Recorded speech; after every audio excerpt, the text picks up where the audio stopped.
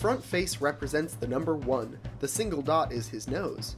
King Dice wears a purple-colored tuxedo with matching purple shoes and white gloves on his hands. He also wears a dark violet bow tie on his neck, making him look very spiffy. Below his purple nose is a black mustache. Don't be deceived by his dapper looks. King Dice is an extremely wicked and untrustworthy person. He can also be cruel at times. This is seen when he squashes Mr. Wheezy under his purple shoes for being defeated by Cuphead. He is very arrogant and ready to put anybody standing in front of him on his feet. Looking for tips to defeat King Dice? Check out the Cuphead wiki on Fandom.